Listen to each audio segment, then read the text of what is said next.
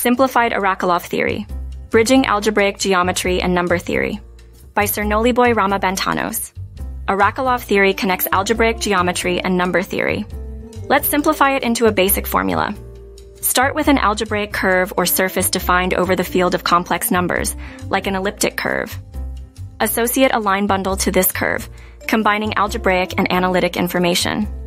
Calculate arithmetic divisors, accounting for both algebraic and analytic data. Use these divisors to compute an arithmetic intersection number, a key concept in Arakelov theory. Consider an elliptic curve defined over the complex numbers. Associate an arithmetic line bundle to this elliptic curve, capturing its complex geometry. Calculate an arithmetic divisor, incorporating both algebraic and analytic aspects. Compute the arithmetic intersection number for the arithmetic divisor, measuring the height of the divisor.